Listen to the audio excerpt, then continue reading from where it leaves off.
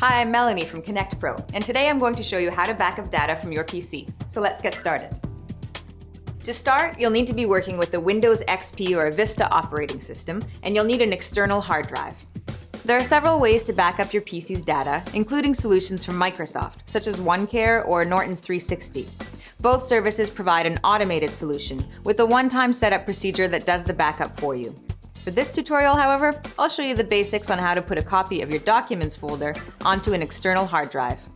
Starting at the Windows desktop, click on the Start menu. Then on Computer. Right-click on the external hard drive icon and click Open. This will open a new window showing you the contents of your drive. Position both windows so they display side by side. On a blank space in the backup drive window, right-click, go to New, then click on Folder. This will create a new folder for you. Name the folder and press Enter to accept.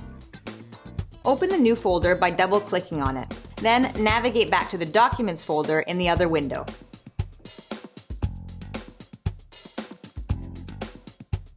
Press Ctrl-A on your keyboard to select all the files and folders within your Documents folder. When your files are selected, drag them over to the backup folder you just created. Depending on how much data you're backing up, this process could take several minutes to complete. When you're done, be sure to store your backup drive in a safe place where you can get to it if something should happen down the road.